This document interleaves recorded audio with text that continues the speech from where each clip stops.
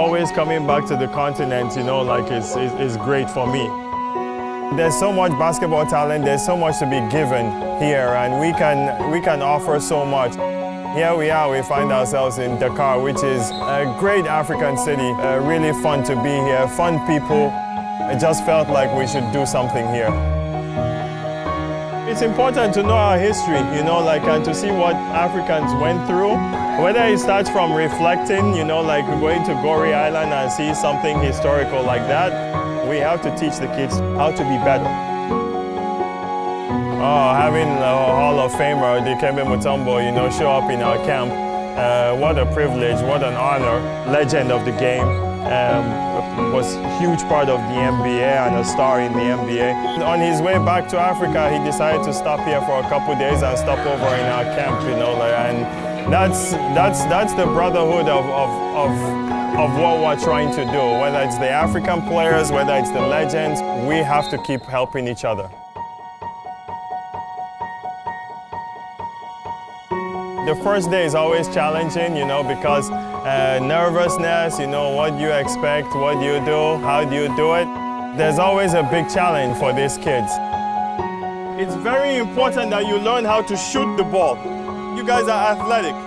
Everybody in Africa is athletic, okay? We need to learn to be more skilled. All these ball handling drills, everything you're doing, it's important. Just don't do it just to do it.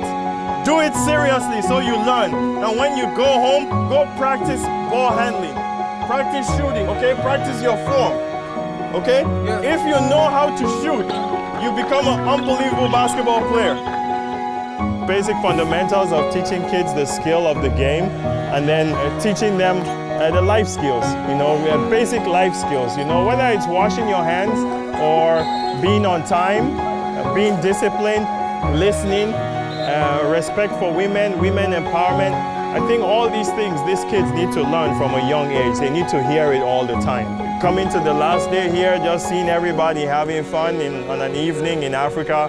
The kids have got gear, they get shoes, they get an opportunity to play and be coached. That's awesome for us. It's awesome.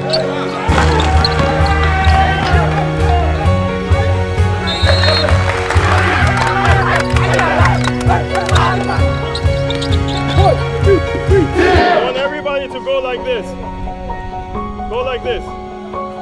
Everybody. With all the stuff that happens around the world and all the problems around the world, we all have to be like this.